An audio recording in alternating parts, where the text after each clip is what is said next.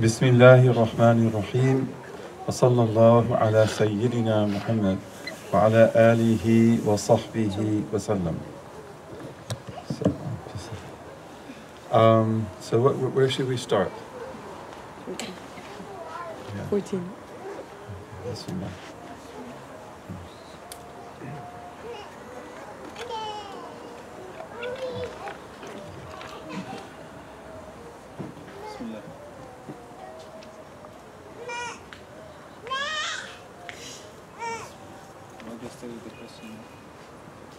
How do we justify? No, you have to use microphone.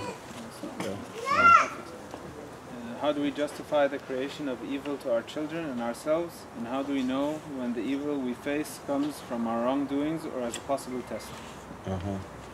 So how do you justify the presence of evil to your children? And how do we know that the evil that comes to us is not punishment? Is from our wrongdoings or From our a wrongdoings? test?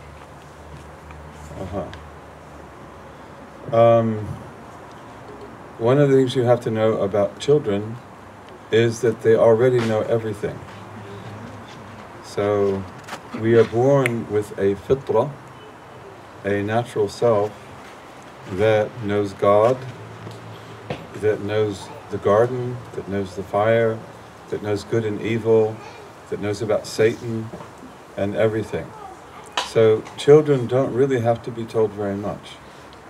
And you know, they're not adults, they're not little adults. They have lots of knowledge and they're very different from us as adults.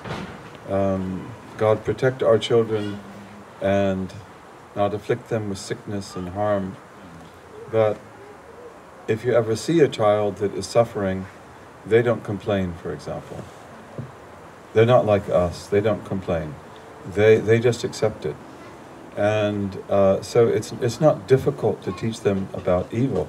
You just have to tell them that there's shaitan, that God created shaitan and he's your enemy. And they don't want metaphysical answers. Okay, you as an adult maybe want metaphysical answers, but you know, they don't need that. They need, you know, one person was asking me, how do I prove, you know, to my children that Islam is the true religion? And you could just say, because God says it's his religion. You don't have to get too involved with children. And also, this great book that's come out recently called Al-Ghazali for Children by our wonderful sister Aisha Virginia Gray Henry. So that book is really good, and it will talk about evil, and it will talk about purification of the heart, and it does it in a really, really good way. It's really a brilliant book, and it has in it workbooks and exercises, and children love them. And you see some of the stuff they do. They come up with amazing things. So that's also good to use, to teach your children Al-Ghazali for children. And hopefully we'll get it translated into Malay and into Urdu and into Arabic and into other languages.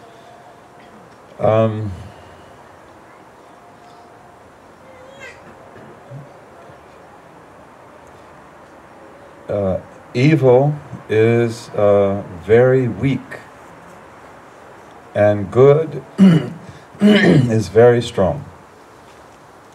And that's something that you could also tell your children.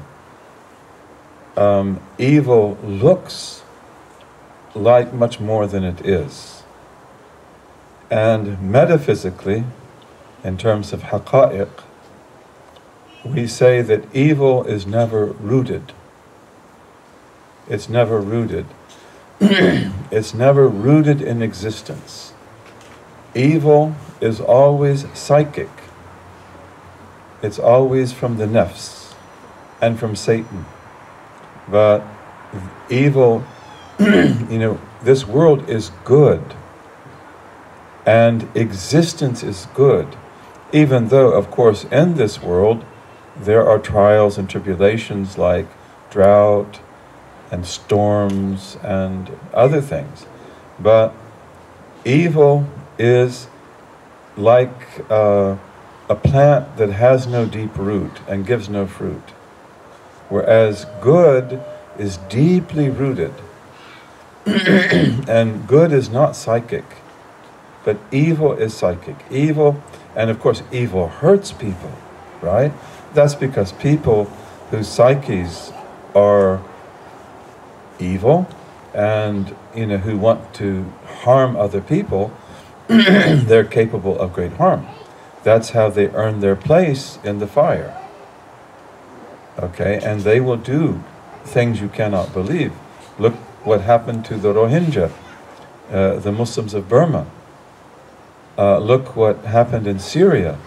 Look what happened in Iraq and in Yemen and other places. So evil does do great harm.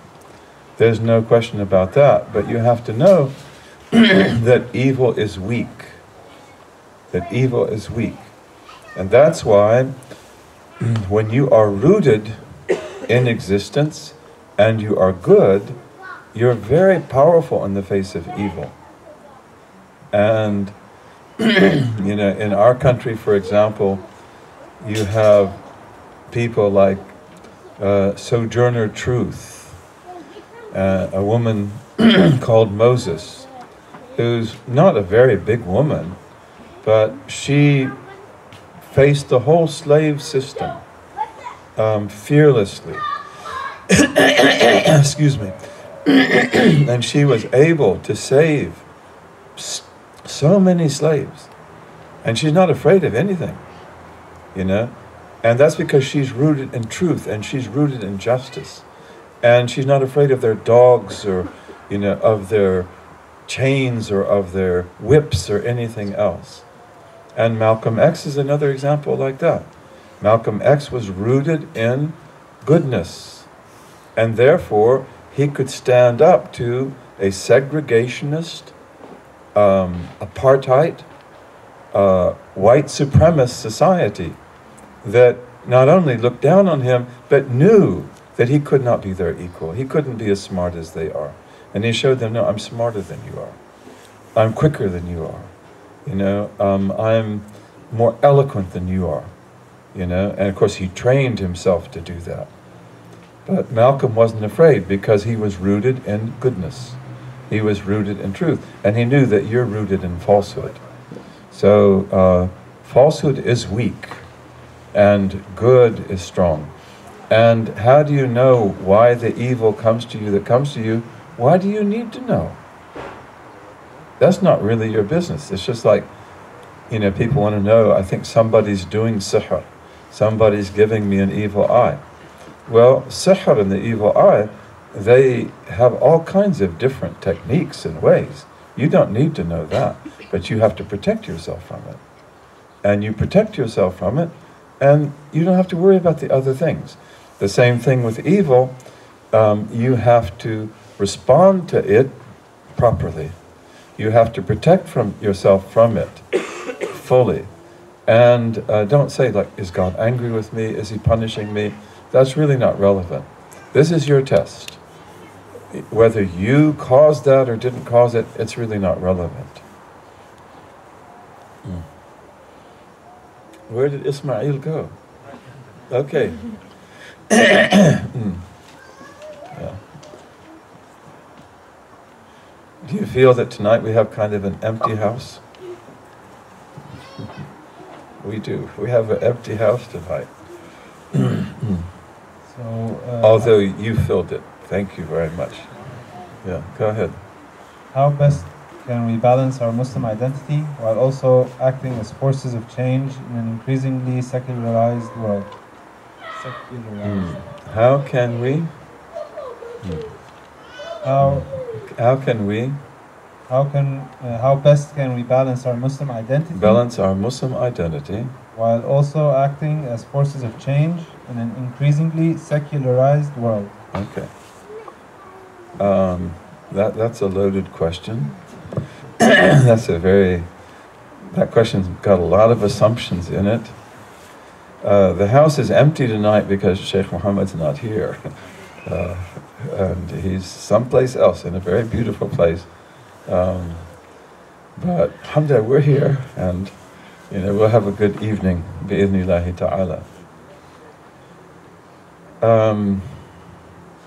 You cannot positively affect this secular world, this global monoculture, if you're not balanced in your Islamic identity. Okay, that's a prerequisite. You've got to root yourself. You've got to be sure of yourself. You've got to stand on solid ground. Your faith has to be solid, and it has to be based on your intellect and your heart, not just your feelings, not just your fitrah, but you have to understand the world you live in, and you have to understand what the world around you is like, and the relativism, the individualism, the liberalism, all of these things. That world out there is telling you that you've got 1,000 options. You can do anything you want to do. And, you should do what you want to do. Be yourself. Do what appeals to your heart. So everybody's got options. And there are a lot of options to disbelieve. And there are also options to believe. And we live in a time when belief is haunted by doubt. But you don't want to be that way. You want to establish your belief so strongly that it's not haunted by doubt.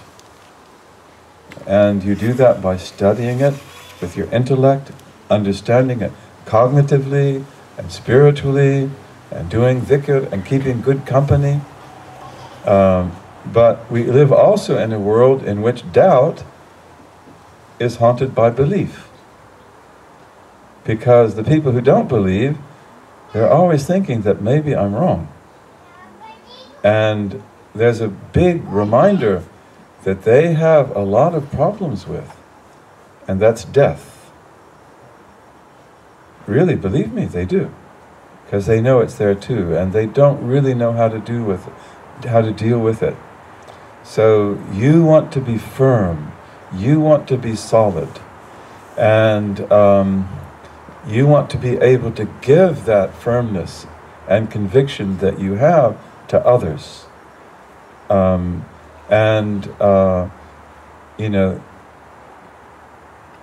This world that we live in is a world unlike anything we've known in the past.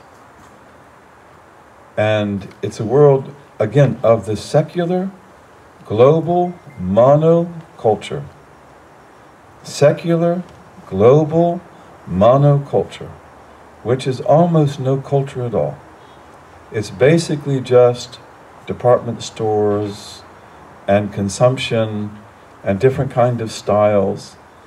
I've been to China 3 times, and I love China. And we went there really to see the Muslims of China. They're everywhere in China.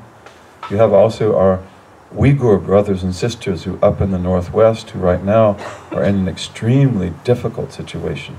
Then you have the Hui. And the Hui are everywhere. They're Chinese Muslims who speak Chinese. They've been Muslims as long as Islam has been in Egypt. And they are incredible people. They have a culture that is amazing. We can learn a lot from their culture. I wrote a paper called Seek Knowledge in China, Thinking Beyond the Abrahamic Box. You can get it online, and it will tell you a lot about how Islam came to China. And it will also tell you about some of the amazing things they did to balance their identities and to live in that culture effectively, and also to teach the Chinese what they believed. The first time we went to China was 2002. We took a group of people there. Probably, maybe we were, 120, something like that. And then we came back again in 2010, and then I visited it myself in a private trip just a few years ago. And again, we're going to the Hui. Those are the people that we were seeing I would love to visit the Uyghurs, but that's not easy right now. But the first time we went to China, it was quite clear how different it was from my own country, the United States. The second time I went to China, which was 8 years later, when I went to the airport in Chicago, I saw a young man with a t-shirt with something written on it, like "Just Do It," and he had his pants, with the, his pants with the holes in them, that he paid a lot of money for. What kind of a mentality is that? It's got something to do with guilt about being rich, or something like that, I don't know. And when I got to Beijing, I saw a Chinese teenager with the same t-shirt and similar types of jeans. That's the secular global monoculture. And you see, it makes everything the same. It tears down all the walls. And is that good? And this is why don't ever make a problem bigger than it is.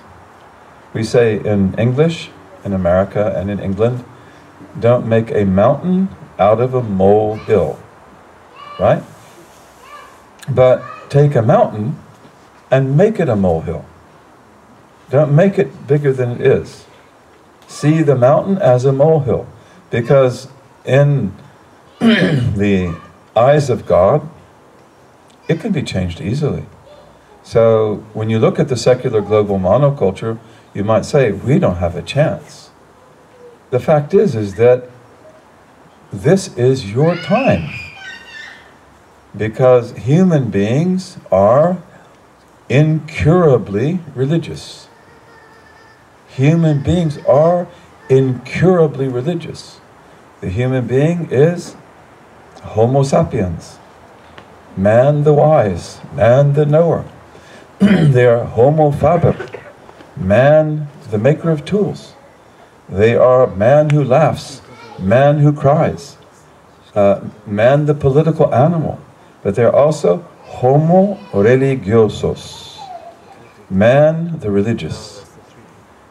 Human beings always have religion. They have to have it. The religion may not be correct, but they've got to have something like that. And when they don't have good religion, they will look for secular alternatives to religion, which might be in politics, like the cult of Joseph Stalin, or the cult of Mao Zedong, or, the fanfare and pageantry of Adolf Hitler and the Nazi Party, and the Nazi symbol and all of that. That's all secular alternative to religion. And all of them understood, the communists being the first, that this secular teaching of theirs could not work if it was not given a religious format. So when Lenin dies, shouldn't they have just thrown his body in the garbage? I mean, that would be a materialist, determinist thing to do, right? But instead they embalm it, they make a mausoleum, the people come by and watch him. Like, do you worship Lenin? They want you to. You have the cult of Lenin, right? You had the cult of Joseph Stalin. And, so those are secular alternatives. And today we have things like the World Cup of Soccer and so many other athletics. That's not just athletics. In the United States, of course, we love basketball. And many other countries love basketball, but we are addicted to basketball. And people talk about how the whoosh of the basket, when you hit the perfect basket, takes you somewhere else. It takes you to another world. Okay, that's a religious experience. Okay, so those are secular alternatives. But human beings have got to have religion. And sometimes their alternative will be money, or it will be women or men, or it will be cars, or it will be career. But they've got to have that. And historically, when you bring all people together who didn't know each other before, and they now get to know each other, that creates a huge religious crisis. Because for them to really have what their spirit needs, they've got to be able to account for all of that diversity in a way that's meaningful religiously. Okay, that's very important. A new religious movement, a new made-up religious movement is born every 12 hours. Every 12 hours. Two a day. And that's usually on the internet, and they may not last. They may die by nighttime. And a lot of times they are extremist and violent, and they may be in the name of Islam, and they may be in the name of Christianity, and of Judaism, and of Buddhism, and of Hinduism, and of other things.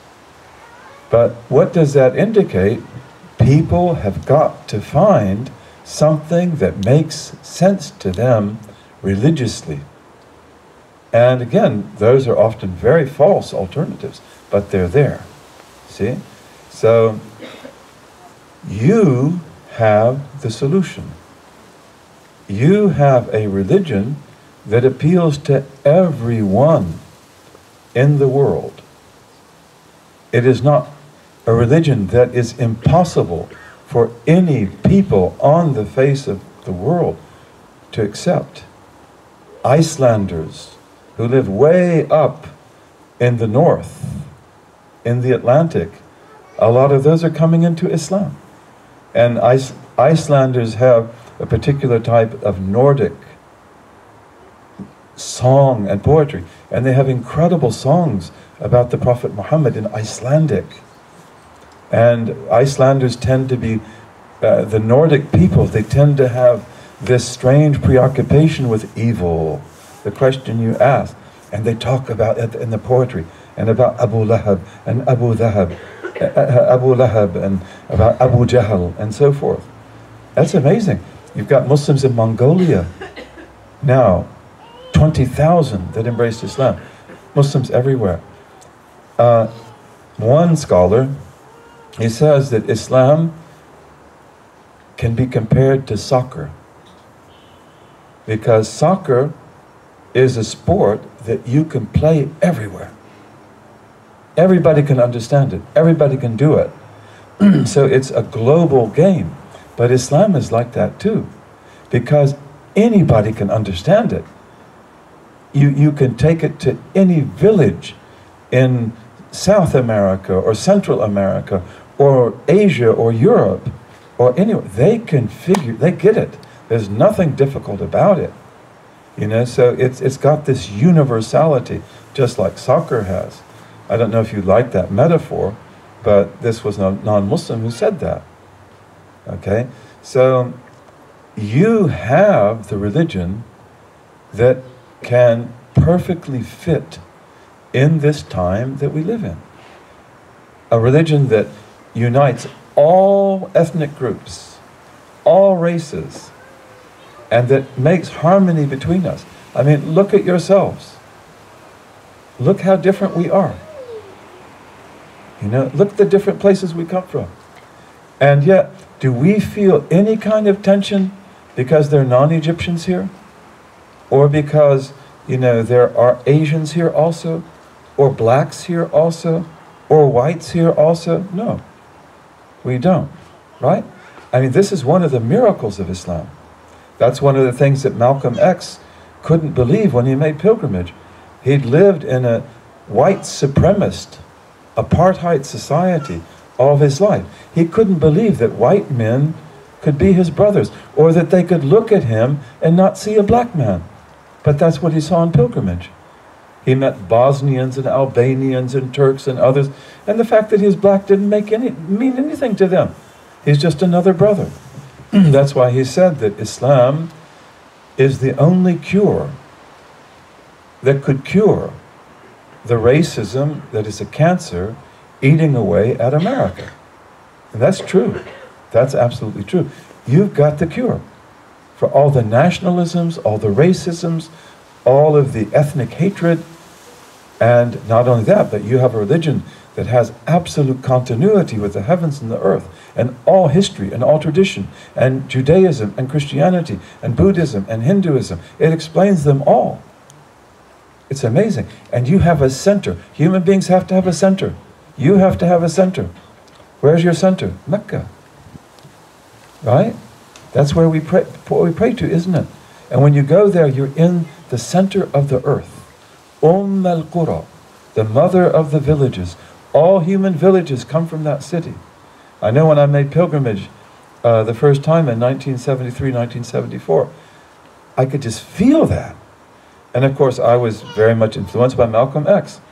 I became a Muslim through Malcolm X.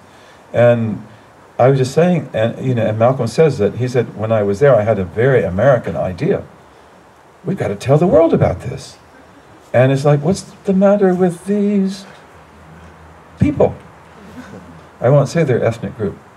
What's the matter with them? They just sit on it. You should tell the whole world about this. You should invite the whole world to this. And you've got that incredibly beautiful city. You've got Medina. You've got Jerusalem. You've got the best real estate on the face of the earth. Right? And so this is our time. Because, you couldn't have brought Islam to Mongolia before this. Mongolians were very much against us. In fact, when these Mongolian Muslims embraced Islam just a few years ago, the Mongolian government wanted to execute them. And there was a beautiful prince from the Emirates, whom we know. He's one of the best princes in all of the Arabian Peninsula. And he had called them to Islam, actually. He's a very good man. And very traditional, good Muslim. And then he intervened on the behalf of these Muslims and said to the government, no need to execute them. And they said, okay, we'll put them in prison. And they said, and there's no need to do that either. We can make this work. Okay, so this is amazing, isn't it? But this is the global monoculture. You see that? The global monoculture has destroyed everything. I mean, but in doing that, it's left people with very little. So you have people that are depressed. You have people that are often suicidal.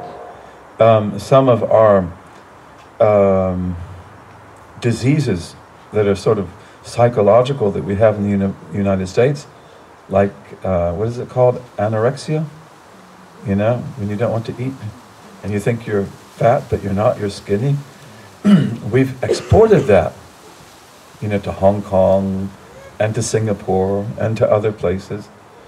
But, that same monoculture has made it possible for you, to give them the truth. But, of course, we've got to prepare for that. How are you going to teach them?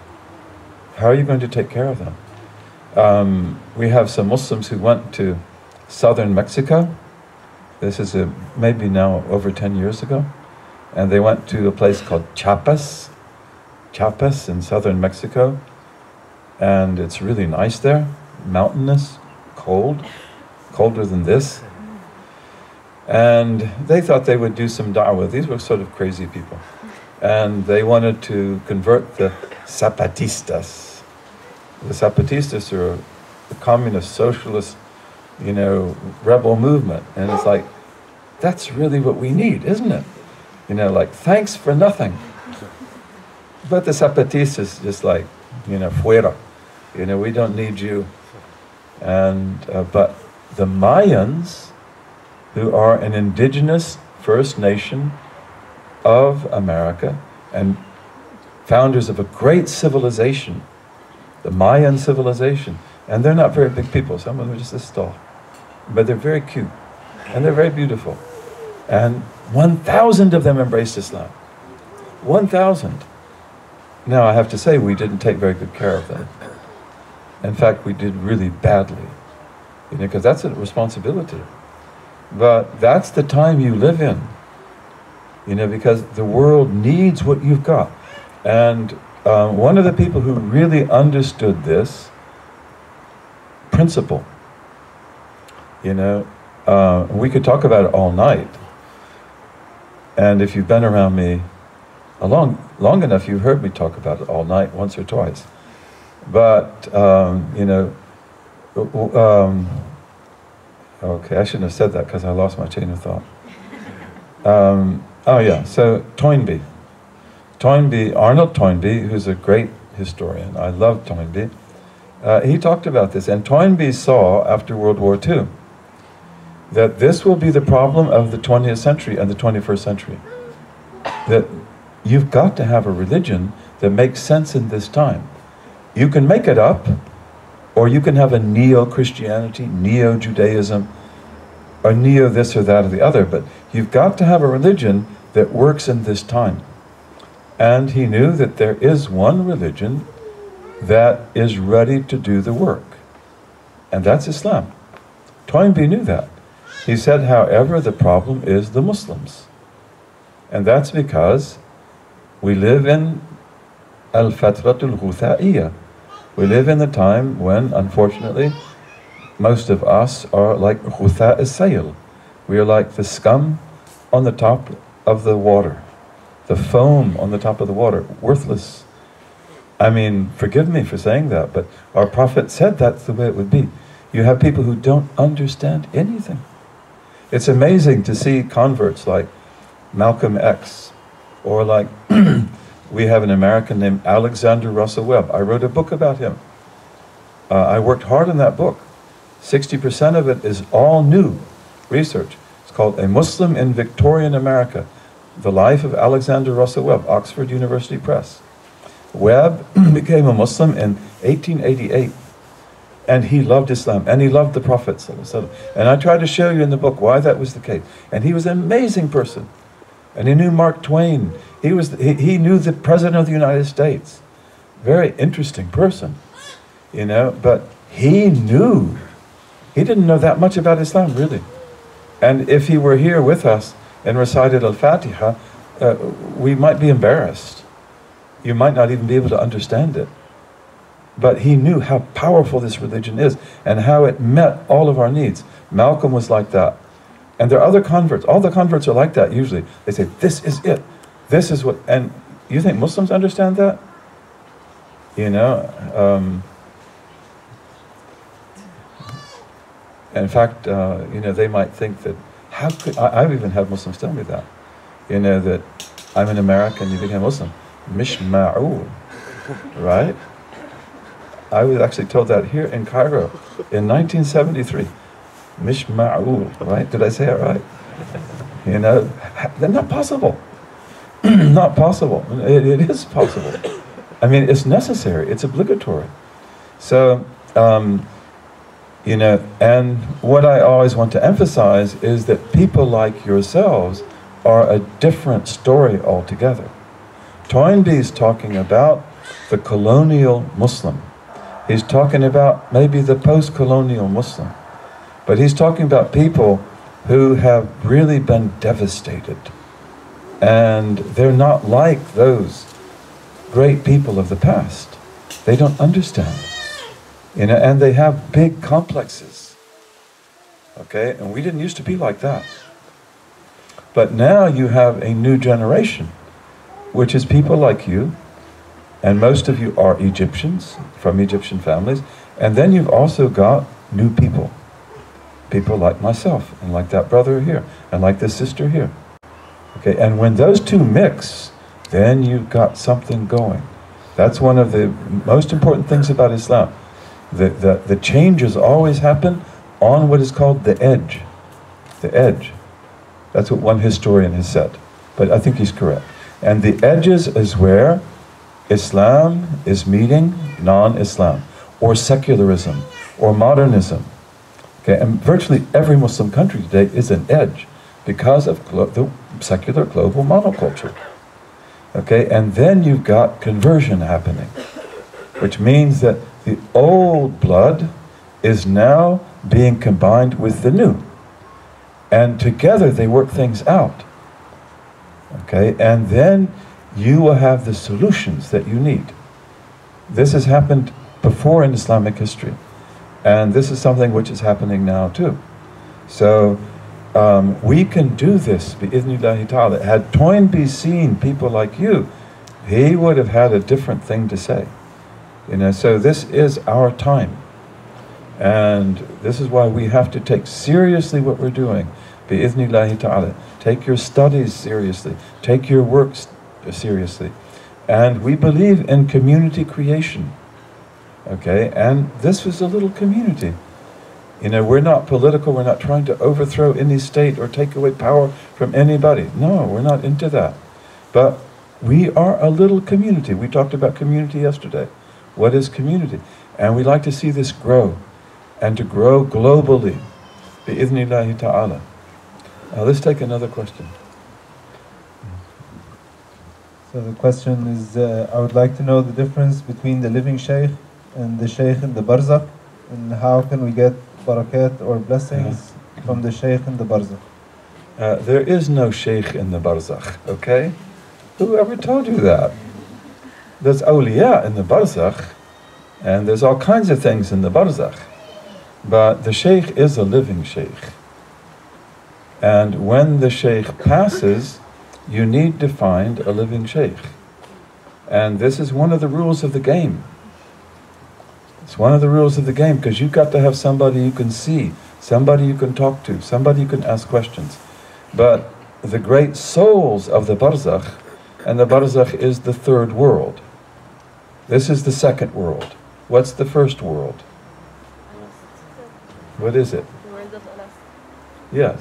So the first world is the world when all of us were doing tawaf around the throne of God.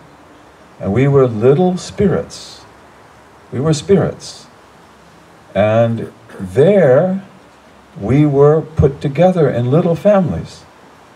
So if we like each other here, we knew each other there. Right? And the Prophet said, Al-arwahu junudun mujannada, فَمَا تَعَارَفَ مِنْهَا ائْتَلَفَ وَمَا تَنَاكَرَ مِنْهَا اخْتَلَفَ. That the spirits, meaning your spirit, my spirit, they are junud mujannada. They are,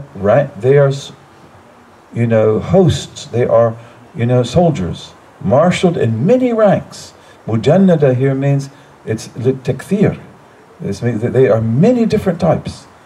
Okay, but they were in that world. You see, you were doing tawaf around the throne, and there was somebody on your right hand, somebody on your left, and you did it for eons. You did it almost like for eternity. That's what you were doing. And then when you come into this world, you've got a body. You're made of clay. You weren't made of clay before. Now your spirit's been put in a body of clay. And, you're a New Zealander, right? And you're a German. And you're an Egyptian. And you're a Malay, right? And so it's kind of hard to recognize each other because we don't look the same. But then my spirit says, I know you. And you know that. You've met people like that. That like, I know you, don't I? No, this is the first time we're meeting. No. And that's because we've known each other since eternity. We were together. See, and that's why it's easy for us to be in harmony. Because we are arwahul mujannada. فَمَا تَعَارَفَ أَوْ نَتَعَارَفَ. You see, we recognize each other. فَنَأْتَلِفْ. We have ta'lif, we have i'tilaf. We come together. Well, so that's the first world. And that world is a long time. And that is essential to your fitrah. Because from that world, you've got that fitrah. It's made up of many things. And then that world ends with the creation of Adam, your father and my father. And then he is brought to the plains of Arafat. And he's brought to Wadi Na'man, which is the wadi between the Hal and the Haram. When you go into Arafat for pilgrimage, you go over that dry riverbed, that wadi. It's quite wide, actually. So that's where we were, in that wadi. And all of the children of Adam were taken from his loins. Or you could say the patriarchs, I hope you don't mind that word, the great fathers, because we have great fathers. That all of us go back, if you, are a Quraishi Arab, or, if you're from like Thaqif, then your patriarch will be Adnan. And of course, Adnan is from Ismail, and Ismail from Abraham. Okay, so that's what God did. He took out the big fathers, the patriarchs, and then he brought out the children from them, and we all looked like we look right now. We were rijal, we were little people, and you could recognize you, but you're very small. And we're like dhar, we're very tiny. And then he said, Alastu bi rabbikum. He manifested himself. And you said, Bala. Indeed. Yes, indeed you are. Okay, and this is also essential to your fitrah. And the hadith about this are really interesting. I have a book called Al-Imanu Fitra, which you can buy if you want. And it will give you a lot of those hadith. They're amazing. Because you got everything on that day. Knowledge of heaven and hell, the prophets, the books, everything. Okay, and then you come into the second life, the life of this world. And you were in this life from the beginning, but you're in the loins of your patriarchs, your fathers. Even the mothers, they're in those loins. See, and so you stay in the loins of your father until he conceives your next father, and the mother will be like that too. Okay, so that's where she comes in, because you have maternal line and paternal line. But everything that your fathers did is part of your experience. That's why, as Surah Yasin indicates to us, that we were in the fulk, that he carried us all in the ark of Noah, because you were there. And you were either in the loins of Sam, or Ham, or Japheth. But you saw that, you experienced that. And that's why, deep in your heart, you've seen it before. You know it's there. So that, so we are that way. We come thousands of years through our lineages until we're born with mother and father. And of course the mother has her lineage too, right? And then you're born. And now you're here to be tested. But you're not new here, you've been here for a long time. It's just that you never appeared until right now, because this was your generation. And the passing of generations is one of the signs of the Day of Judgment, by the way. We talked about that yesterday. We are a generation. When did we begin? I don't know. If I were to guess, I would say not long after World War II. And when does this generation end? I don't know either, and I'm not going to guess. But the Prophet would say, sallallahu alaihi wasallam, that when this child dies, that will be the end of this generation. Okay, so generations are very interesting, and they're unique. And we are a generation. And I think we're a pretty good generation, actually. Because we have people like Hamza Yusuf. We have people like Zaid Shakir. We have people like Dr. Jackson. We have people like you. And we have people like you. Right? That is interesting. Very, very interesting. So, we're in the second world now, right? And when you die, you go into the third world, which is the barzakh, the intermediate stage. The intermediate stage. And then you have the fourth world, which is what? Resurrection. And where will the resurrection take place? On this earth, right? And this earth will be how many continents? One. All the continents, all the islands, everything will be brought together into one huge earth. How tall will the mountains be? No mountains, no valleys. Unfortunately, no pyramids. Okay, no telephone poles, no Empire State Building. Gone. Flat. And all human beings will be brought for judgment. And how many oceans will there be? One. All the water will be in one huge ocean, and it will be on fire. It will burn. It will be on fire. And the sun will be brought very close. And that day is like 50,000 years for the disbeliever. And then you have judgment, right? And the disbeliever wants to be judged, even though he or she has done horrible things. but they want to be judged. They are living in shame. And in fact, that shame can never leave them. That's why even in the fire, they're mahjubun. You can't remove their veil because they couldn't take it. They want to hide. That, even though they're punished, I can't see my Lord. Look what I did. They want to be judged. And even though they're judged and the judgment is bad, they're relieved because that's what I did. This is what I deserve. What a fool I was. Okay? And even when they go into the fire, if that's their destiny, they want to go. They are fulfilled by going. Because this is what I earned. This is what I am. I killed these people. I did these things. I slandered these people.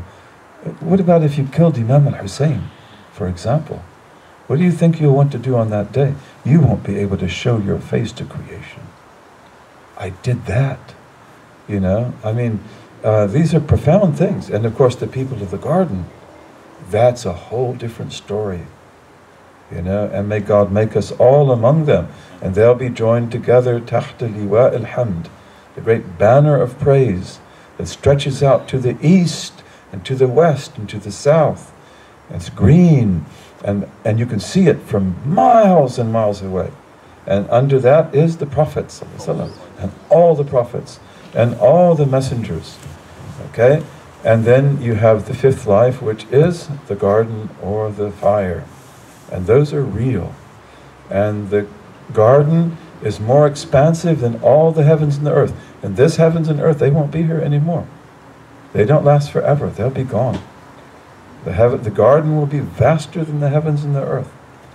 And the fire is huge. It's small compared to the garden, but it's huge compared to the earth. Okay, so those are the 5 lives. And in the barzakh, you have all the types of people there are. And they all are alive because the ruh never dies. The spirit never dies. You can't get rid of it. And a person who commits suicide, God protect us. We have a lot of them today, don't we? Suicidal tendencies today are everywhere. I know psychiatrists, some of them are my students, who work with suicides. And the list is so long, they sometimes can't see a person for 2 months. You're lucky if he's alive by that time. But that's the way it is. And we have suicide hotlines, and we have a sister who's also a student of Shaykh Muhammad. And we have others like that, and they have to learn to talk to the people. What's the first thing you ask a person who wants to commit suicide? What's the first question you ask them? Do you know? Do you have a plan? Do you have a plan? Have you worked out how you're going to do it? Does that sound funny to you? It's kind of a strange question to ask. And it's not because I want to help you with your plan, but because if they have a plan, then they're serious. See, if they don't have a plan, you don't tell them that, but if they don't have a plan, then they're not quite as serious. But if they have a plan, you've got to move them to the front. So that's the first question they'll ask. Do you have a plan? And a lot of them do. In fact, I know this wonderful sister, and she's had people commit suicide while she's talking to them. What do you think that's like for her? What happened to us? What's happened to us? But your spirit doesn't die. Your agony doesn't end. Now it's started. And we ask God to forgive them, because a lot of them are so hurt and so confused. But in the barzakh, you've got every kind of human being. And you have those who are in punishment, in severe punishment. And you have those who are believers, but are in punishment. Okay, and maybe they won't be punished after that, and maybe they will. And you've got believers who are in the garden because they've been forgiven. And maybe they had hard times, like some of you have.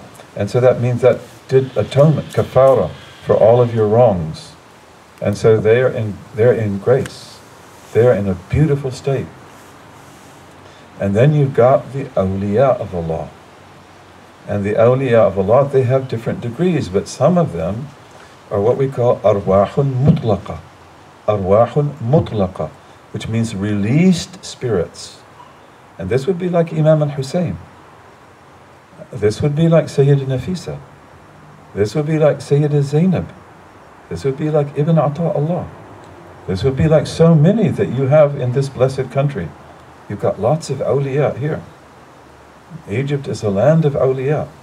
And you've got lots of them in Malaysia and in Indonesia, and you've got them in throughout the whole Muslim world. And you've got them in South Africa, in Cape Town in particular. You know, the awliya. And those awliya, they're called arwah mutlaqa, release spirits. And if you want to read about that, you could read Ibn Qayyim al-Jawziyah, who is the main student of Ibn Taymiyyah. And he tells you this too. And they can effect things in this world. They're not tied down. You see, so they can actually help you. And that's why if you go to Imam al-Hussein, he can actually help you. And that's not shirk. That's not shirk. No, it's not. And what was the battle cry of the Muslims? In the battle of Musaylima al-Kadhdhab, Khalid ibn al-Walid was the leader. And he attacked the Najdis, you know, and he couldn't break their ranks. Because Najdis are good fighters. Oh, they're tough people. And so he retreats. And he just rethinks it. And he changed his battle cry. What was his battle cry? Wa Muhammadah. Wa Muhammadah. Which is Ya Muhammad. Which was the standard Muslim battle cry for over 1,000 years, by the way. We also said Allahu Akbar. But the standard was Ya Jabbar, Ya Qahhar, Ya Ghaffar, Ya Muhammad. Attack. That's the way the Ottomans did it. That's why they're hard to beat. You can't beat the Ottomans. You know, they are really tough. You see, because you got then the spirit of the Prophet Muhammad with you, and that's not shirk. That is standard Sunni Islam. Standard Islam. Okay, and so this is one of the secrets of the barzakh. But those great awliya of the barzakh, they can do great things for you. But they're not your shaykh. They're not your shaykh. And, you know, you have to have a living shaykh.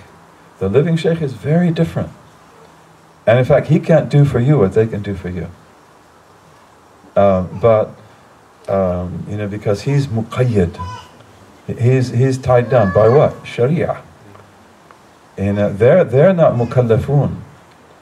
You know, they're not mukallafun. And that's probably really confusing, isn't it? But I know a case, for example, a true story. You know, I had a sheikh for 19 years who was an Eritrean from near Ethiopia. Beautiful man.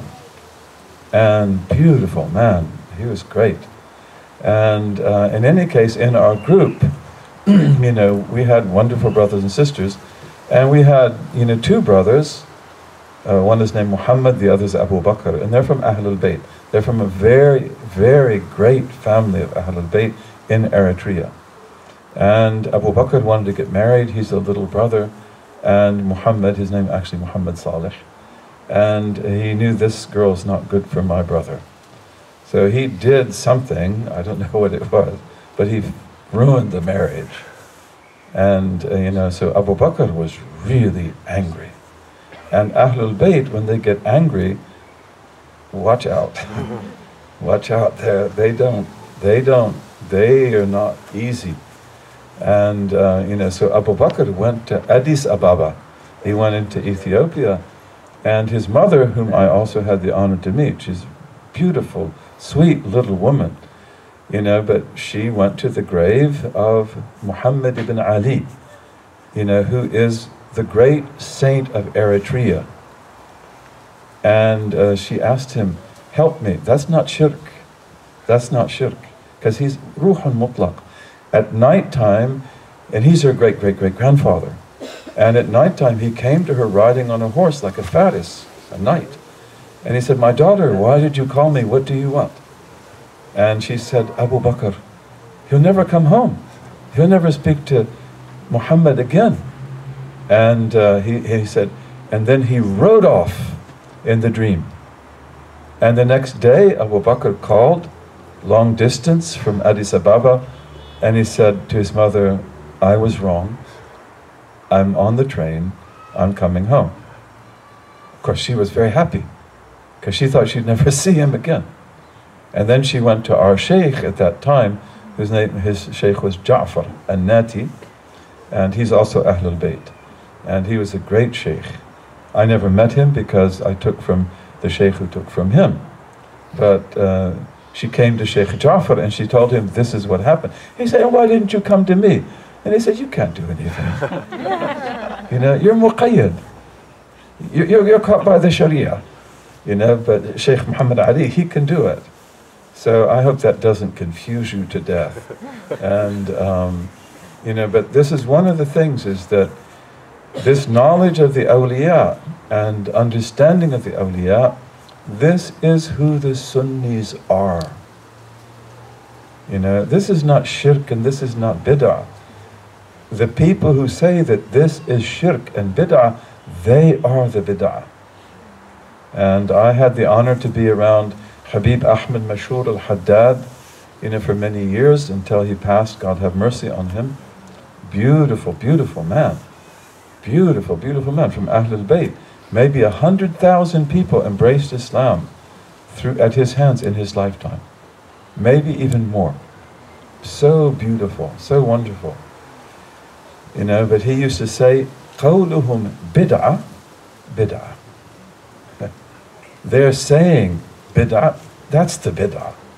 You know, we don't go, "Hada bid'ah, hada bid'ah, hada bid'ah, hada bid'ah." This is bid'ah too. You know, and astaghfirullah al-azim, the Mus'haf al-Sharif is bid'ah. It's bid'ah wajibah. There are different types of bid'ah. There's innovations that are obligatory, and there are ones that are recommended, and ones that are permissible, and ones that are disliked, and ones that are forbidden. And this is not forbidden, and it's not disliked. But did the Prophet sallallahu alaihi wasallam compile the Quran? Did he do that? No. That was Abu Bakr and Umar, right? Abu Bakr. And Abu Bakr said, "How can I do what the Prophet didn't do?" This was a bid'ah, but bid'ah wajibah, absolutely obligatory. And God saved that for him so that he could have a place in paradise that you can't believe. And that was one of his deeds. What about the compilation of the Arabic language? What about the writing down of Arabic grammar? Did the Prophet do that? Sallallahu Alaihi Wasallam. That's bid'ah too. Bid'ah wajibah. You know, so these people are people that don't know what they're talking about. And they hurt us very much. Because if you cut the people off from the awliya, they become very vulnerable and very weak. They do. And, you know, that's, I hope enough said about that. But let's take another question. I'd like to take a question from the... Okay. Anyone have a question? Here, Muhammad Yasir Siddiqui. Wa alaikum assalam. I can't hear you. Alright. Could you give us a good description of how the Prophet ﷺ used to look like, and how do we see him in a dream? Uh-huh. Well, I'm not going to do that. You know, that's Shama'il. And that's a lesson, okay? You can read the Shama'il and you can see how beautiful he was. But the Prophet ﷺ, all of his companions said he's more beautiful than anything they'd ever seen. He's more beautiful than the full moon in the sky at night. And he wasn't tall and he wasn't short, but if he stood next to a tall man, he didn't look short. And if he stood next to a short man, he didn't look extremely tall. And he was the most beautiful man on earth. He's even more beautiful than Joseph. But Joseph, had beauty, and the Prophet Muhammad had beauty and majesty. He had both. So that's a difference between him and Joseph. That Joseph, if you look at him, you can't take your eyes off of him. Joseph was here in this land, wasn't he? See the blessings of Egypt. This is the land of Joseph. Isn't that something? This is the land of Joseph. And Joseph was beautiful. He was so beautiful. And people just look at him. They couldn't take their eyes off of him. Whereas with the Prophet Muhammad ﷺ, the only people who could stare at him were children. But adults can't do that. They look at him, they look down. They look at him, they want to look back, but he's majestic too. He's very, very beautiful. And, the people who loved him beyond words. And those who hated him and were his enemies, in his presence, they were completely dispossessed. There's nothing they could do. He is the greatest of God's creation. And very, very beautiful, perfect in everything, and the way he talked, and the way he walked, and the way that he did things, very kind. Children loved him. That means a lot, doesn't it? And when he would leave Medina, you don't know where he's going, because it's got to be strategy. In war, he's leaving because of the wars and the battles. So he leaves from the north, but maybe he's going south. He leaves from the south, maybe he's going east or north. You don't know. And you don't know where he'll come back from, because when he comes back, he'll come back from where he went. So once he leaves Medina, the children are watching every direction. Every day. They're getting up in the palm trees and everything. And do you see anything? And then if they see him coming back, they all run out to meet him. They will see him before anyone else. And he played games with them, and he received them, and he's very, very beautiful. Very, very beautiful. And what was the second part of the question? How do we see him in a dream? How do you see him in a dream? Are you sure you want to? Yeah. Okay. That'd probably be good for you. But some people can't see the Prophet. If you put your hand like this, can you see it? Some people, the Prophet is so close to them, they can't see him. And that's very good. And that's a type of vision. In order for you to see the Prophet, there's got to be some distance. That's why it's said that the people who don't see him, because he's so close to them, they're the best of all. That's very beautiful. And when you do see him, you've never seen anything like that. And sometimes people see him in a form which is actually not his own.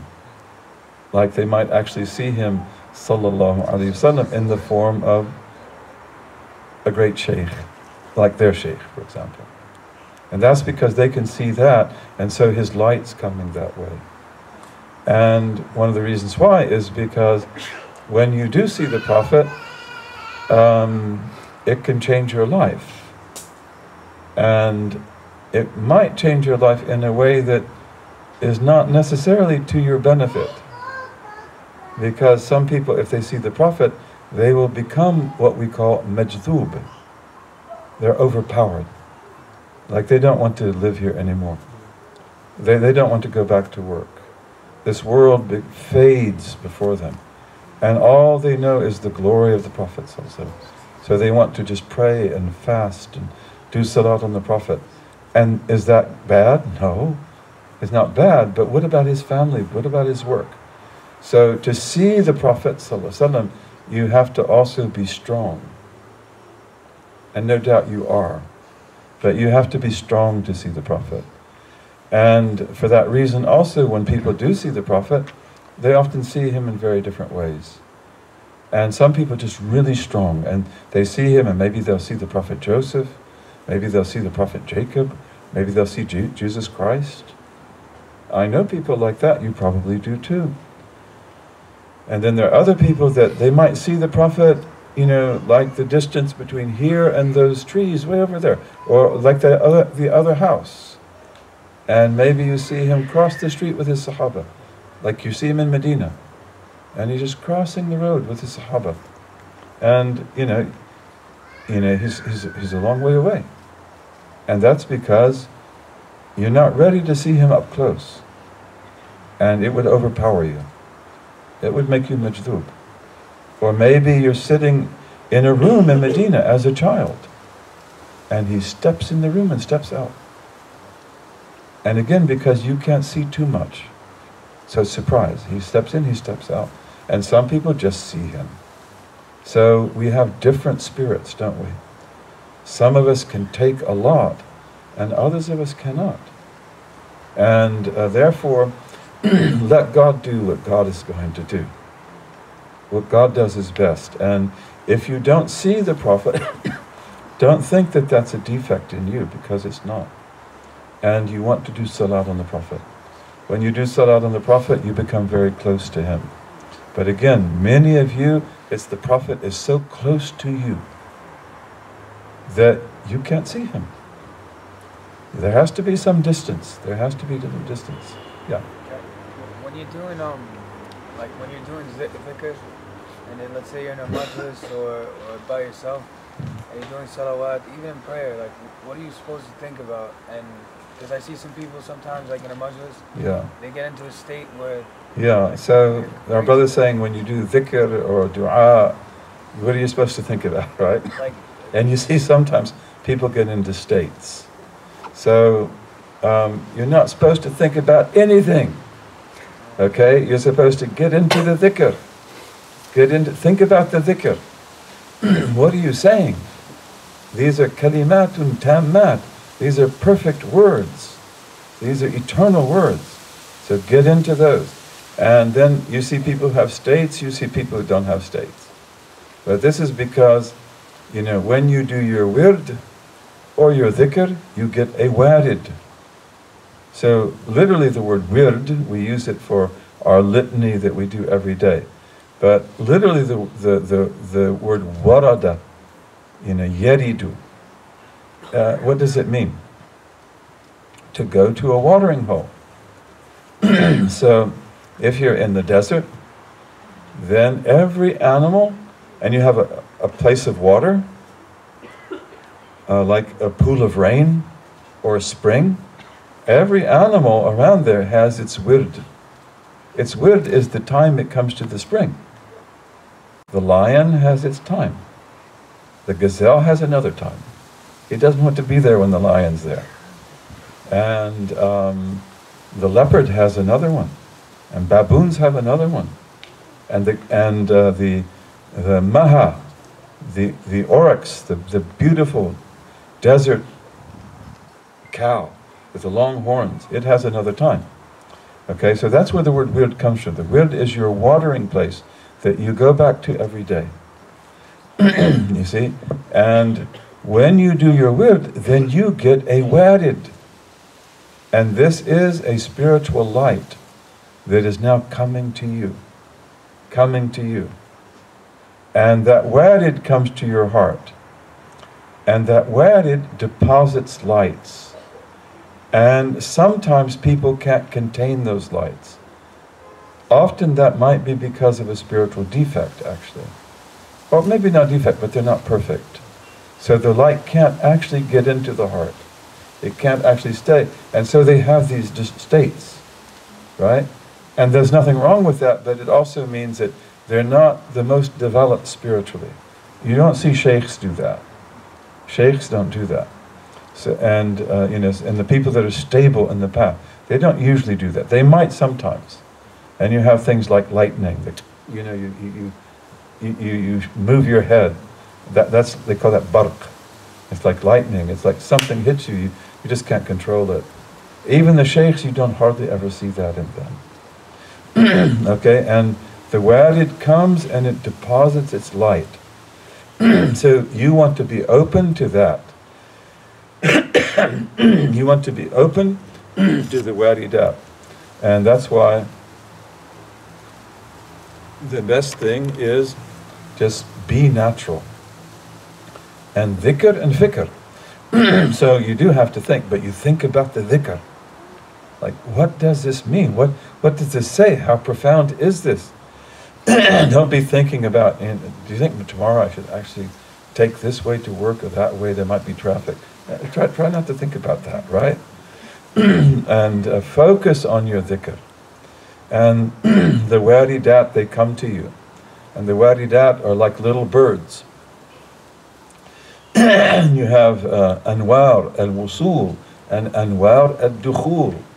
This is in the hikam of Ibn Ata'Allah. Okay, so anwar al-wusul are the lights that come to your heart, but they don't get in. That's why they make you have these states, you see, because you're not able to bring it in. But they're good. They're good for you, and they make it possible for you to get out of your heart what you want to get out of your heart. And then you have anwar al-dukhul. Those are the lights that get inside. But they don't go, they're like little birds that, if we had a feeder here, you have birds that they want to eat from the feeder, but before they do that, are there any cats? Are there any hawks? I remember we have this wonderful sister, Aisha Virginia Gray Henry, who wrote Al-Ghazali for children. Let's recite Al-Fatiha for her, that she gets complete health and long life. Al-Fatiha.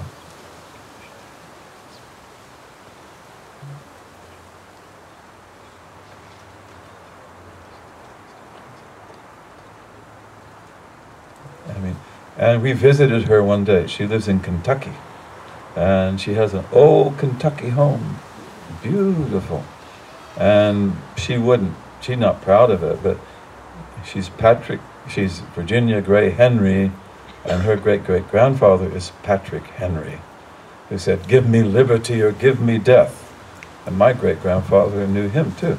I had a grandfather named Lyman Hall, and he signed the Declaration of Independence for the state of Georgia.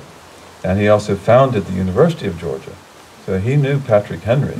And they liked each other a lot. Okay, so we're sisters and brothers from a long time ago. But I went to visit our sister Virginia. She's got the best bird, and I love bird feeders, by the way. And I have my little birds. I feed them. You have to have bird bath. They like to wash. And they look at me. I've got it outside my window. I'll be working on my book, and the birds come up and they look at me. And, she has a big bird feeder and all kinds of birds. And she's in Kentucky. They have birds we don't have.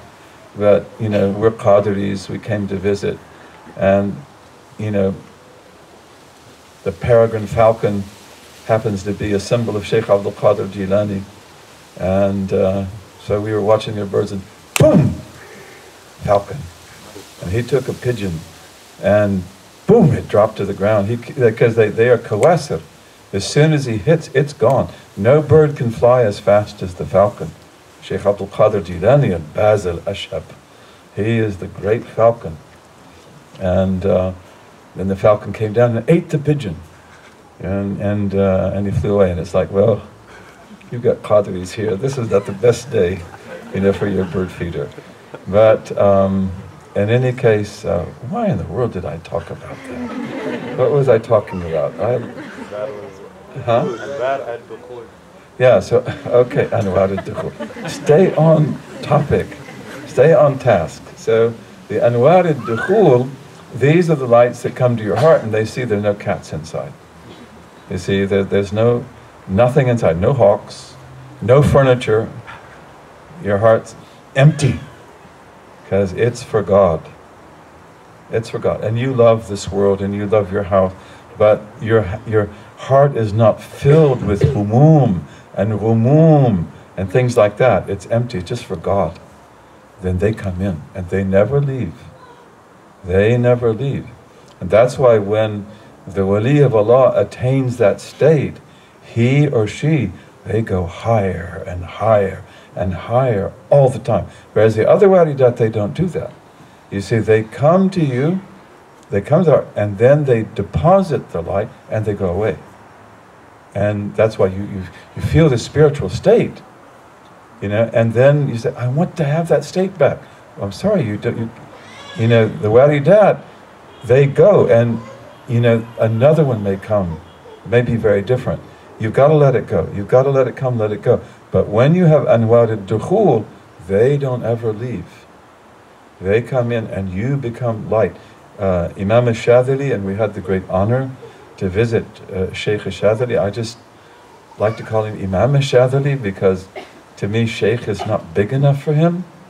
He is a huge wali of Allah. Huge beyond words. And we're honored to visit his grave. And it's not easy to get to, is it? I think it's beautiful the whole way. Beautiful. We had to take the 9-hour route because we're not Egyptians. You Egyptians. You know, I'm jealous of you. And it took you 3 hours, didn't it? But I don't mind because I loved the trip.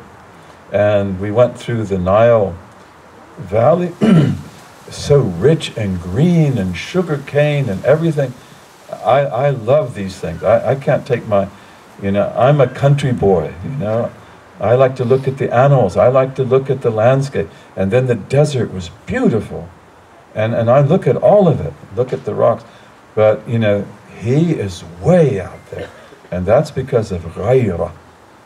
You know, that God has ghayrah for his awliya.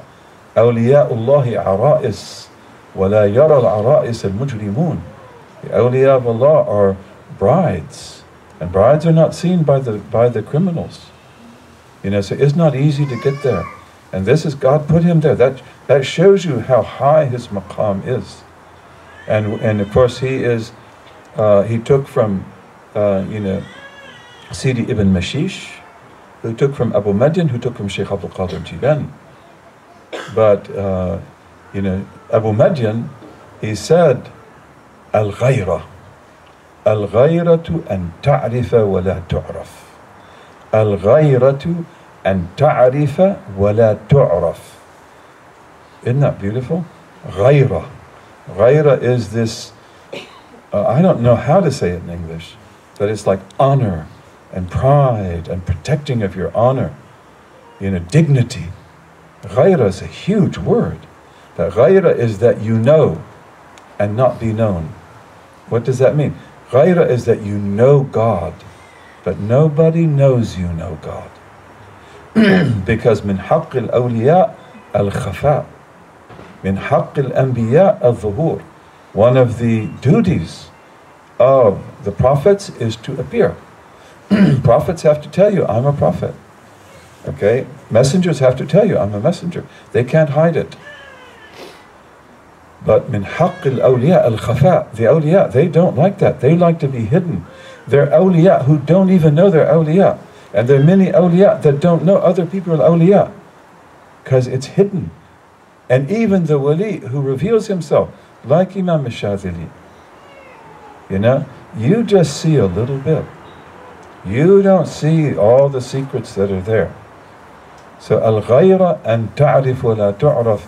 And I was thinking of that as we went to Imam al-Shadhili. And when you get there, it is so beautiful. It's an incredible place. Incredible place. And the people treated us so beautifully. It's clean, it's neat, it's beautifully built. You know, right there in the desert. And the people fed us and took care of us. It was really, really wonderful. And did I answer your question? Okay. Next question, please. Yes. Okay. Amira, what's your question? Women first, and then you after that. Amira raised her hand, and I saw it. So, what is your question, Amira? Is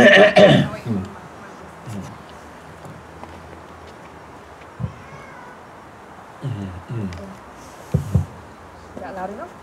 Yeah. Okay. I think I can hear it. Can you hear me? Does that not work? It's not working. You have to be like a rapper. I'll try and project. Yeah. So you mentioned before the example of suicide and that this is a big issue that we have. For those who are working in service, like who are service professionals and are actually supporting people going through that, do you have any advice for perhaps people losing empathy and becoming desensitized as a result of having to deal with these issues? Oh, that's a really good question. I'll repeat it in my own words. that we were talking about suicide, and we were talking about counseling people who are suicidal. And so our sister Amira is asking the question that how do you protect yourself when you're doing work like this so that you don't become callous and you don't lose your empathy? And that's an extremely good question. So, and in that kind of work and a lot of work that we do, we have to open our hearts to people, right? So when you open your hearts to people, then you also take in what they have. That helps them, actually. It's just like a lot of healers in traditional societies, they will actually take the disease out of you and put it in themselves. Literally. A person might have something ugly like a cancer, and they will actually take it out and put it in themselves. This I know is a fact. Okay? But of course they don't want to leave it there. So it's very important that really heavy energy that comes to you from other people, you've got to be able to dispose of it. You know, the heart's got to be able to breathe. And the heart's got to be able to flush out. You don't want it to be clogged up. Okay? It's got to do that. And, you know, being in the presence of the sheikhs that's one of the secrets that you get. Because that's the way the sheikhs are. You can give them all the negative energy in the world, it won't bother them at all. Because they take it in and they put it out. They take it, and by taking it in from you, they help you. But then they don't leave it in themselves, they put it out. And one of the ways we can develop that is that you say 3 times in the morning, وَأُفَوِّدُ أَمْرِي إِلَى اللَّهِ إِنَّ اللَّهَ بَصِيرٌ بِالْعِبَادِ وَأُفَوِّدُ I turn over أمري, my affair, to God. وَأُفَوِّدُ أَمْرِي إِلَى اللَّهِ إِنَّ اللَّهَ بَصِيرٌ بِالْعِبَادِ Truly God has infinite insight into His servants. So that all verses of the Quran have secrets. All verses of the Quran. إِنَّ الَّذِي فَرَضَ عَلَيْكَ الْقُرْآنَ لَرَادُّكَ إِلَى مَعَادٍ You say that verse, you'll come back to the place where you say it. Okay? All verses, they have secrets like that. يعني لَيْسَ لَهَا مِن دُونِ اللَّهِ كَاشِفَةٌ Okay, that will solve your problems. There's no one to solve this problem but God. No one to reveal it but God. Okay, it has a secret. But وَأُفَوِّدُ أَمْرِي إِلَى اللَّهِ إِنَّ اللَّهَ بَصِيرٌ بِالْعِبَادِ Truly God is basir. He has infinite insight into His servants. Say that 3 times. Then if you're going to talk to the person, say it once. And when you finish talking to the person, say it another time. So that will enable you to begin the process of flushing your heart. And at the same time, it's giving you guidance, and at the same time, it gives you correction. Because you turned your affair over to God, so maybe you made a mistake, but God will correct your mistake. And there are many other secrets like that. But the awliya, they have these things because they have got to take whatever is there, but they can't keep it in their hearts. They've got to get rid of it. And God enable us to be good counselors. Ad-deenun nasiha, right? This religion is counsel. And counsel is when you seek for the person what is good for them and to protect them from what is harmful. And we have lots of suicides and lots of suicidal people. And, you know, it's sad. You know, we had a great sister. Her name, you know, maybe I shouldn't tell you her name. Maybe I shouldn't. You know, she was so good. And, you know, she lived in Alberta. And, you know, she was a teacher. And she went up to the Cree nation. The Cree are a First Nation, and they're beautiful people.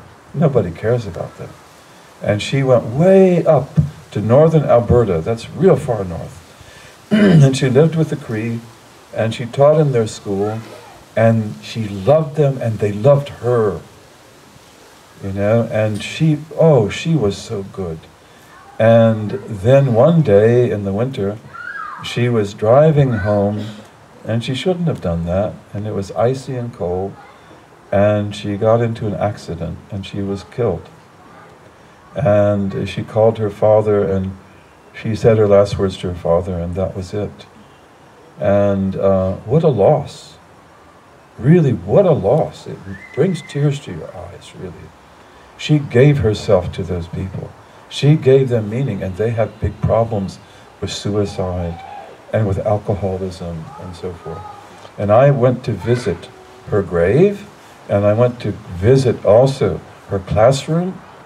God, what she did there, you wouldn't believe it. And then when I was there, there was a young man who was very handsome, Cree, a young Cree man.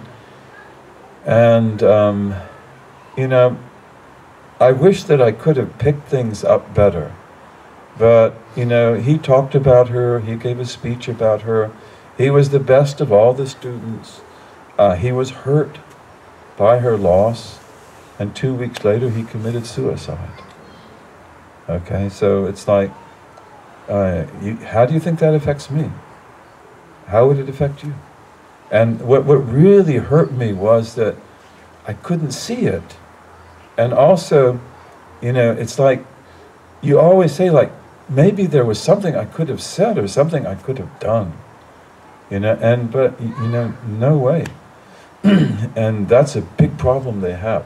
And you know, there's so many people out there today who are suicidal.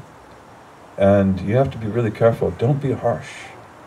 And especially when people are depressed and they have these other qualities, remind them of the beautiful times of their lives. Bring back memories of things that were good. And tell them about how good they are. And also you have to tell them, like, you're not alone. Because people that have psychological imbalances or difficulties, they always think they're the only one. You know, there are billions like you. Millions like you.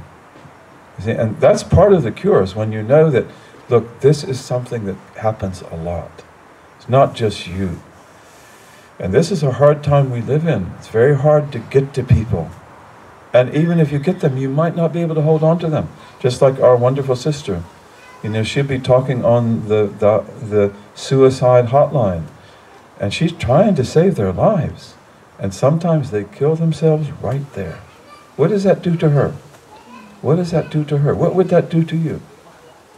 And you know, that hurts. It hurts all of us, doesn't it? So, you know, we've got to learn how to counsel. And that is a great art. Marriage counseling, that's a great art.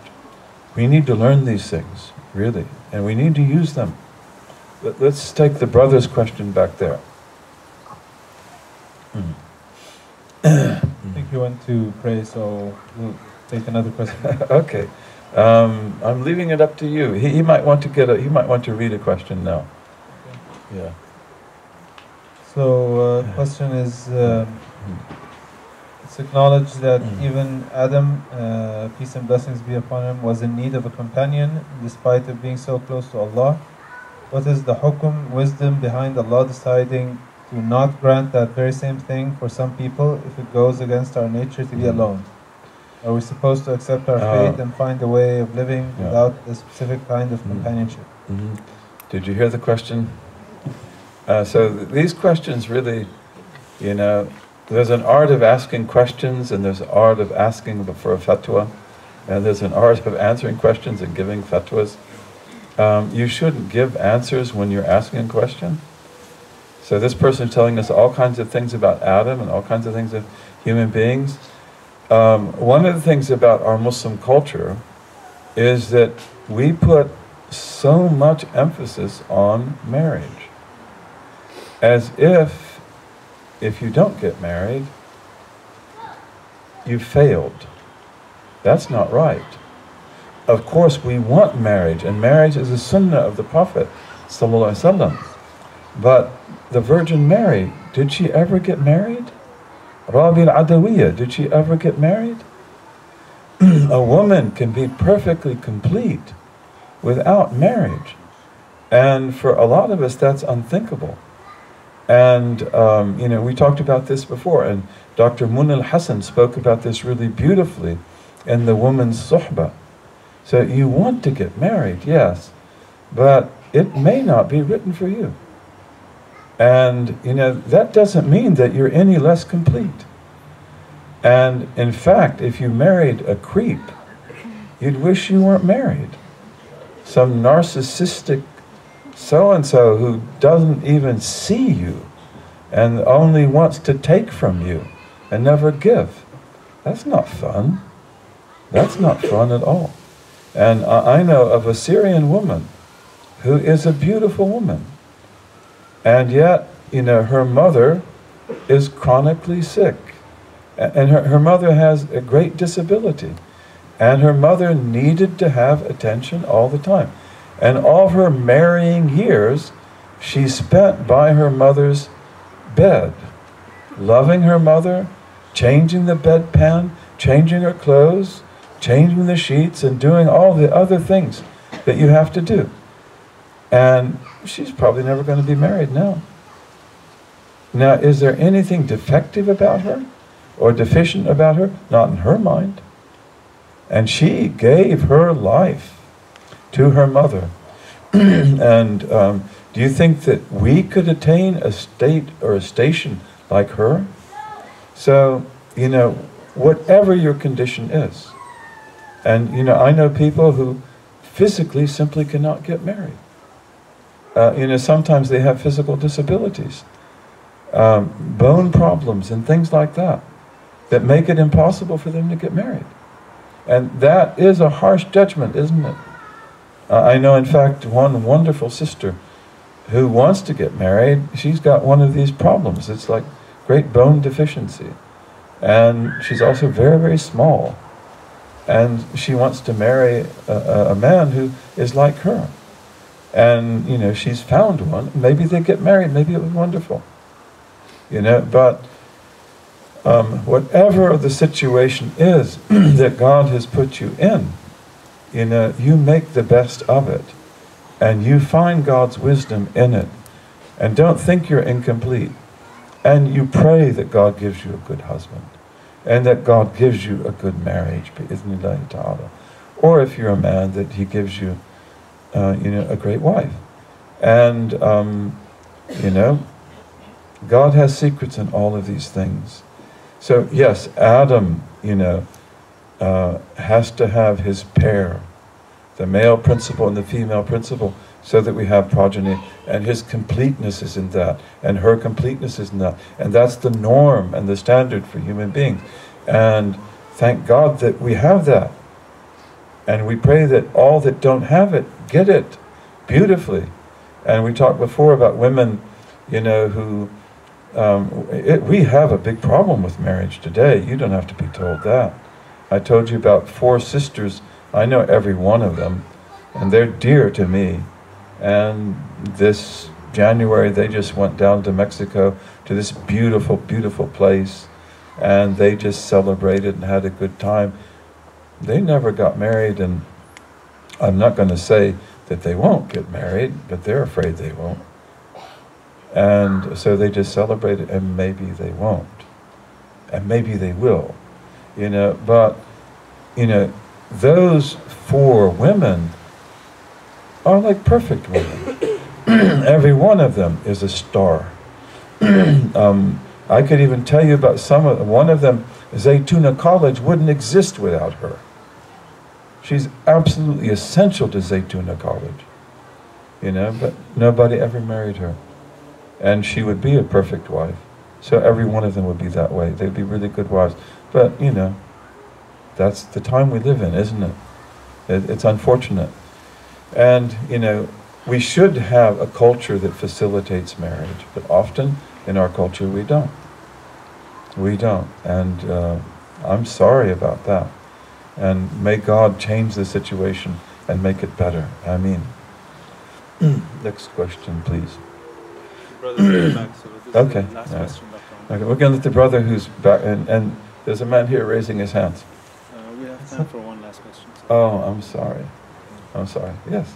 Assalamu alaikum. Wa alaikum assalam wa rahmatullah. Two-part question. One, what advice would you give to students of knowledge who are interested in getting into academia, whether back in the States or elsewhere?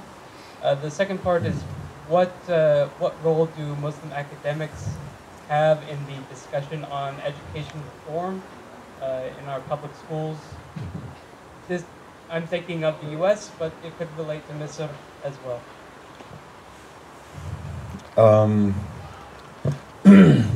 Well, let me drink some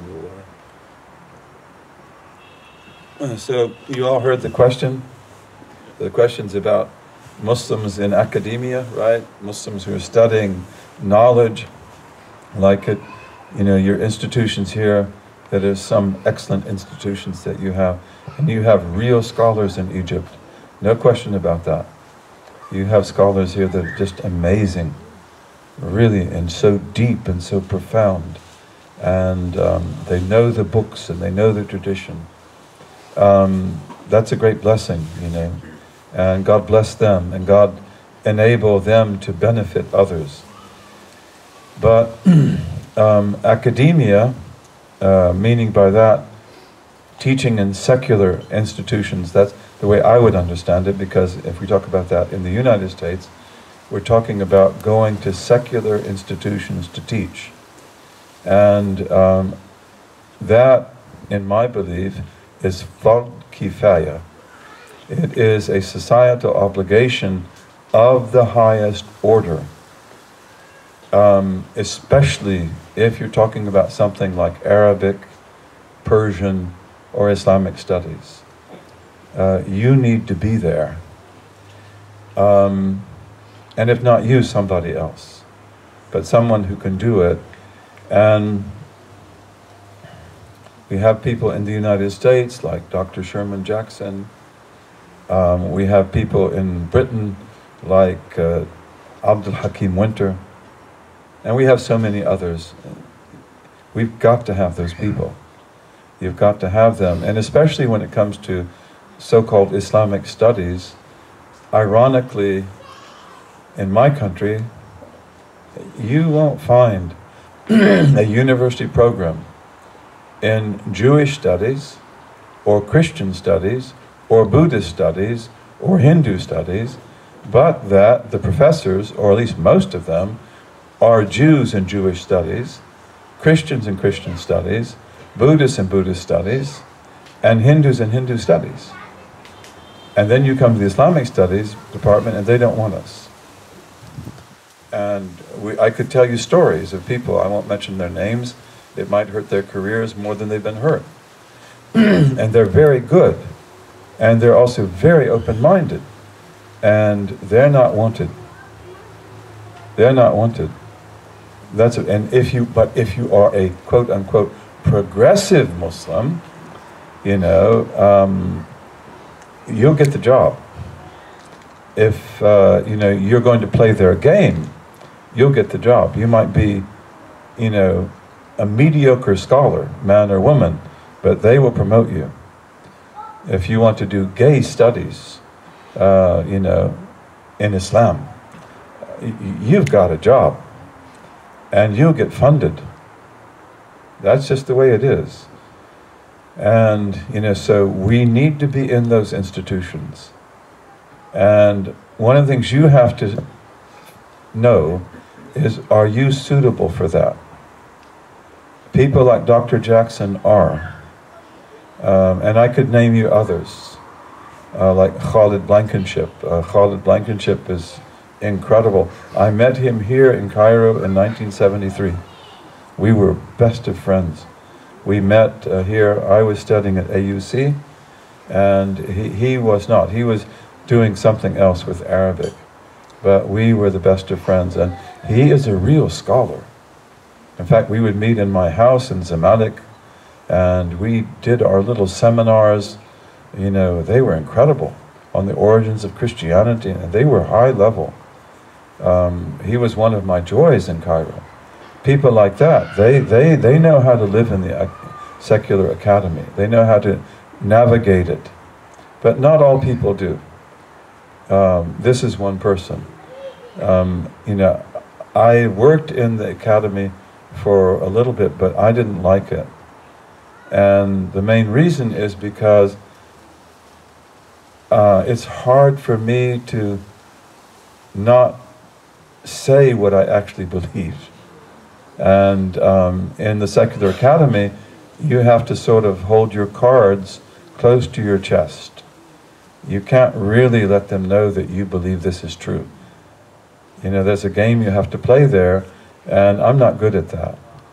And I shouldn't even put it in those terms, because people like Dr. Jackson don't play games. And people like, you know, Abdul Hakim Winter don't play games.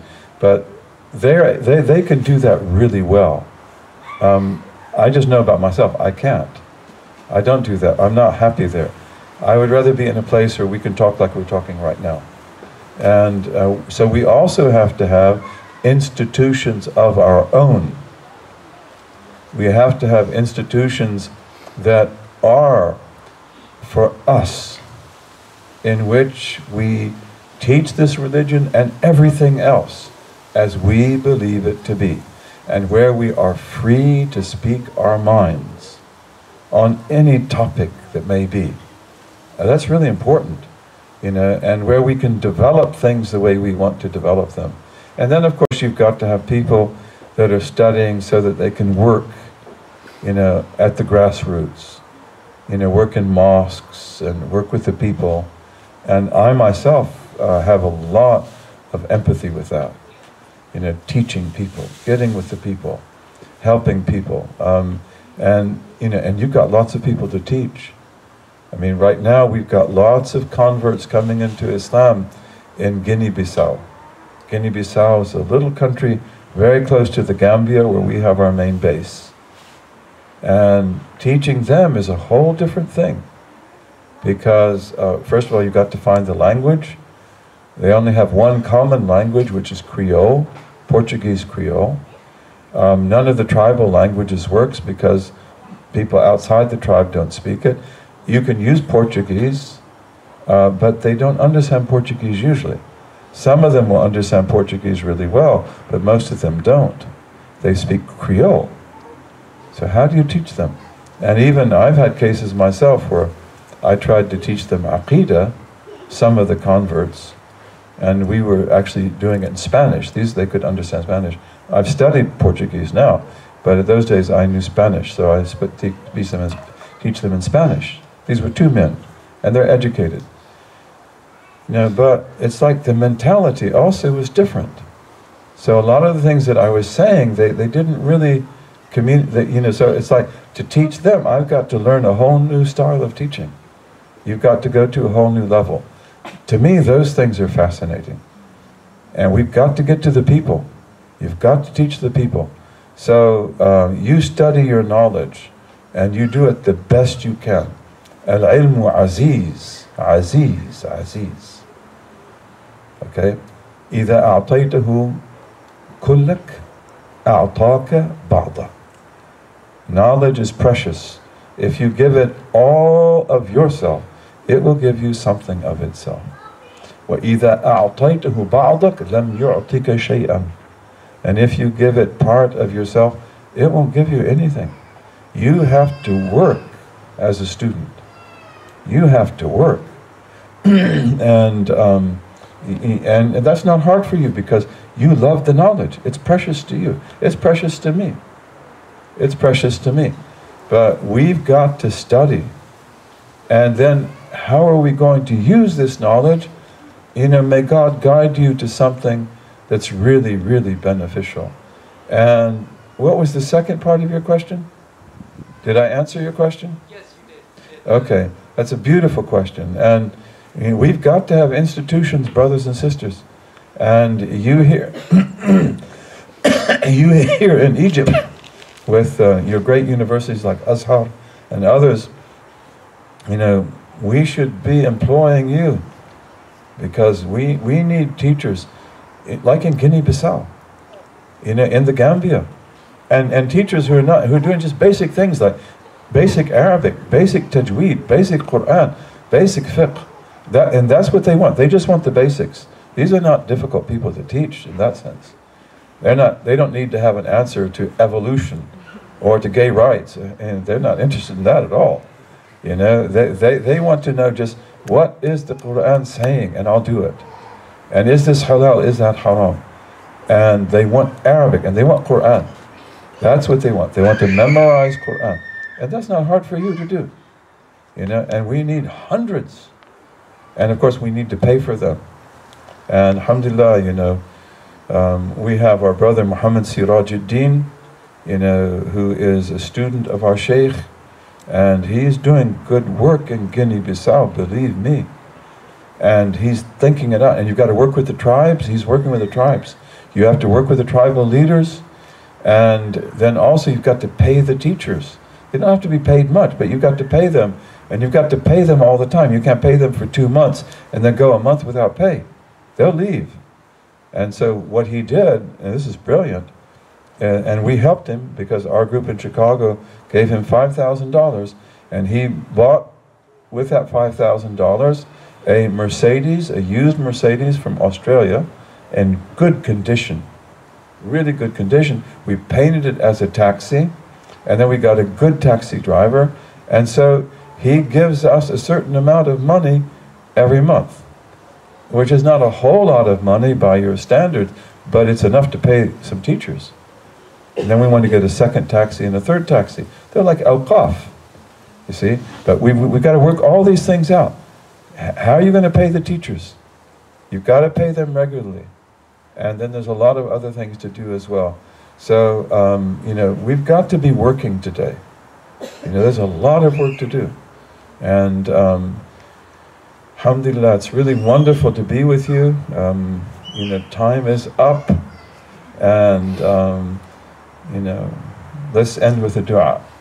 Allahumma wafiqna lima tuhibbuhu wa tarda waj'alna min abidika as-su'ada وأمتنا على كلمة الهدى علمنا ما ينفعنا ووفقنا للعمل بما علمتنا به واجعل ما نحن فيه خالصا مخلصا لوجهك الكريم يا رب العالمين اللهم اجعل تجمعنا هذا تجمعا مرحوما وتفرقنا بعده تفرقا معصوما لا شقيا منا ولا محروما ربنا آتنا في الدنيا حسنة وفي الآخرة حسنة وقنا عذاب النار. It's really a pleasure to be with you. Really a pleasure to be with you. And may we always be together. And this is one of the great things about our time, is that, you know, you hear these little rings going off my pocket, right? That's WhatsApp. I know WhatsApp.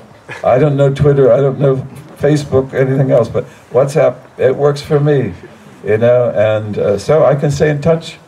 Probably I should learn some more about some other techniques. But, you know, all over the world, my little phone's ringing, you know, sending messages, and, you know, and so we can stay in touch. We have to stay in touch. And we have to visit each other as much as we can. And in a global age, you must be global. Don't forget the lesson, the global monoculture. In a global age, you must be global.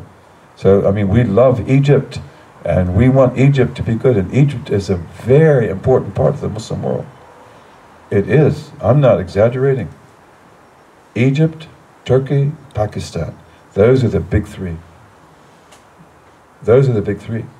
If they love each other and work together, you know, they can do a lot. They're very special. And all Muslim countries are special. But these are very special countries. And, you know, so we care about them. We want them to be good. We want them to be strong. We want them to, you know, get better and better, and I feel that's happening.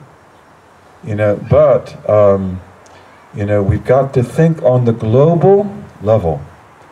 We have to think global, and we have to work globally also. You know, Australia is part of this also. New Zealand is part of this. Fiji is part of this. You know, South America. Again, remember the Mayans. You know, these people go there, they're not even good da'is. They don't even really know Islam. And 1,000 Mayans convert. What kind of religion do you have? Your religion is incredible, you know? And, but we've got to take care of those people, don't we? And I swear, if you go into South America, you will find, you know, people who are ready to take the Shahada from you right now. Believe me, if they see you. And, you know, we have our beautiful brother, Yusuf Islam. God bless him. And, you know, he went to Argentina, was it? Or Chile? I think it's Chile. This is a couple of years ago. And, you know, they're just saying, Yusuf, Yusuf, Yusuf, Yusuf. They love him. And even the woman, MC, you know, who's a beautiful woman, she even covered herself out of respect for Yusuf Islam. Okay, what is that? You know, what is that? So we've got a lot of work to do. Your religion is the solution. Believe me, you are the one who can give us back our humanity today. But this is with the deen alladhi huwa deen. The deen that is Islam and is Iman and is Ihsan. And the deen that is Turath. You know, that we have Mawruth. The deen that is, and that's got answers to everything. It's got metaphysics, it's got cosmology, you know, it's got in its science and everything else. And you know, that's what we've got to do, bi-idhnillahi ta'ala. Allahumma wafiqna, Allahumma wafiqna. Wassalamu alaikum.